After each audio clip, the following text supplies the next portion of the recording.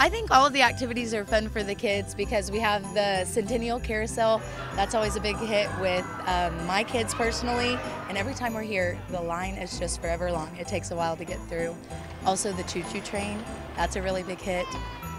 Santa Claus is always a favorite, of course, because the kids like to tell them what they like, but another thing that we really like is the double-decker bus. So. That's kind of one of those old-fashioned things we don't see here. It is kind of, I don't know. Yeah, it's neat. I actually remember when it first came to Elk City because I'm from here, and that was just like the highlight of Christmas in the park. They've added more since then, but still, that's something that we always look forward to. They do like the train. They like to stick their arms up when they go through the lights, and of course the tunnel, everybody screams. So you got to be ready for that. If you're not ready, it'll definitely surprise you.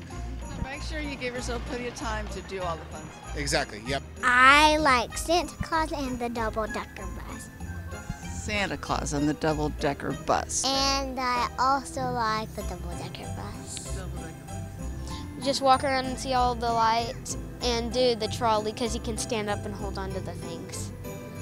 So your vote is trolley over the double-decker bus? Yes. I'll go with the trolley too. It's fairly new and it's pretty neat. It's kind of like the double-decker, not something you see every day in Oklahoma for sure, especially western Oklahoma.